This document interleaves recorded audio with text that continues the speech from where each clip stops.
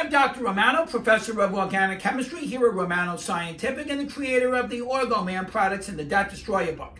I'm here with my professor from college, Professor Blois, and he's going to do some questions for us, word problems that I think you'll find very interesting for the exam. Okay, thanks very much. Today we're going to do a couple of rate of consumption problems. Let's take a look at the problem and read it together. Jack ordered firewood to last 30 weeks. However, due to a very cold season, the supply of firewood was exhausted in only 25 weeks. What is the average daily or weekly, what is the average percentage increase in Jack's use of firewood? Well, in order to organize this problem, let's assign a couple of variables. We'll say small case r we'll assign to the normal rate of firewood consumption and capital R for that faster rate. Now, the total amount of firewood is going to be represented by, well, if we take the normal rate and that lasts 30 weeks, it's 30 times R. That's how much firewood we have. 30 weeks and R consumption per week. That's going to be set equal to 25 times capital R, because R is the faster rate of consumption that's used up in 25 weeks. So what we're looking for is the percent increase in firewood. So what we're looking for is the expression R over R. We want to evaluate that first, and from that, determine how much of the percent increase it represents. So how do we do this? Let's divide both sides by 25. We'll get 30 divided by 25.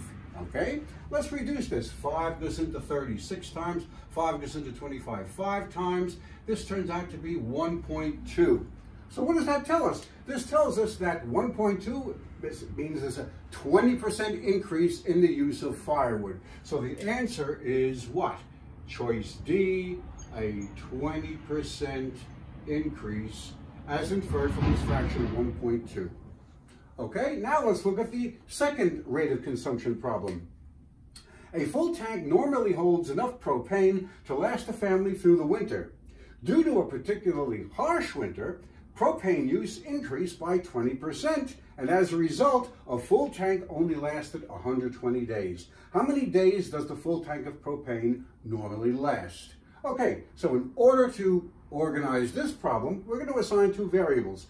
Capital F, let's assign to the total amount of propane that we have, and R, the normal rate of propane use. So F over R is going to be the normal life of the propane. We don't know that, right? We only know how long the propane is going to last during this very harsh winter in which the usage is 20% higher than normal. So what we're going to do is form this equation. We have the total amount of propane, but the rate is going to be 20% higher. That's going to be represented by 1.2 times R, 20% higher than the normal rate.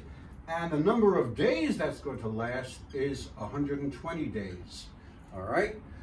The quantity that's being asked for is the normal life, the normal length of the usage of propane. In other words, F over R. Well, look at this equation. How do I solve for F over R?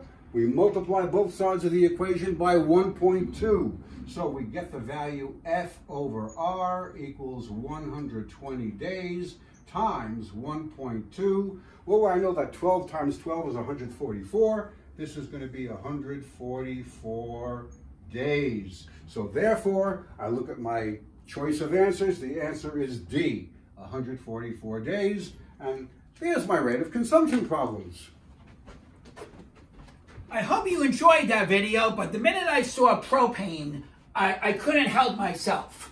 That I look at propane and I want to brominate it. So if you took propane and you add bromine and light, what do you get?